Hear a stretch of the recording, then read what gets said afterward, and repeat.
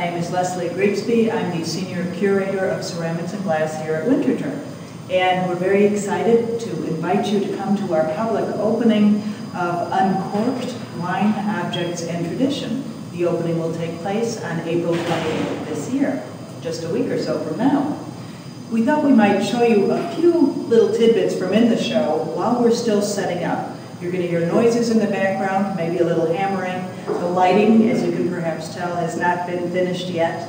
We have placed most of our objects, and we've started putting in the captions that will go with those objects as well. This particular case is one of my favorites, and it focuses on the idea that there were many games that were associated with drinking.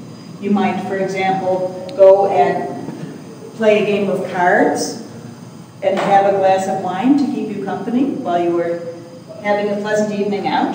This object, by the way, will be hanging up here above a wonderful punch bowl right here. This punch bowl was made in the Netherlands in the mid-18th century, so around 1750 or so. It's got cards on the outside and the inside, and it is of a type that we've excavated in many American archaeological sites, all the way from up in New Hampshire on down to Charleston in South Carolina. One of my particular favorite forms is one that's known as a puzzle jug. And you can see examples of puzzle jugs right here and up across the top. These were made any time from the Middle Ages onward. The examples we have, most of them were made in England, but we do have an example that was made in the 19th century in America. This type of jug was a game in itself. It has a belly that you could pour your alcohol into. It then always has holes on the neck. And you can see holes in the middle here and holes on the neck. The handles are always hollow. There's a hollow handle running up here and a tubular handle around the top with holes in it.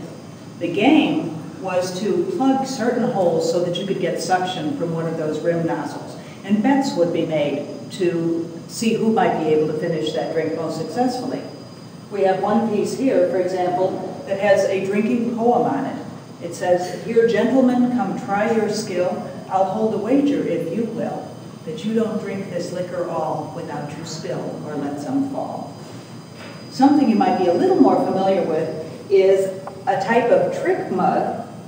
Looks pretty normal, kind of pretty on the outside too, but looks like a normal sort of mug from the outside. And if you look inside, I'm going to come a little closer to the camera. If you look inside, you might be able to see that there's a surprise hiding. There's a little frog in there, and I'm tilting this a few ways, hoping that there's one that will show it. There's a little frog, and when you would drink and you would get down to that level in the mug, the frog would become exposed and would surprise you, hopefully not enough to drop the mug. We have a second wonderful example right here that is just joining the collection, and you may be able to see on the outside some pretty decoration. On the inside, it has three kind of goofy-looking frogs in there, and these are pierced with holes through the head and the opposite end.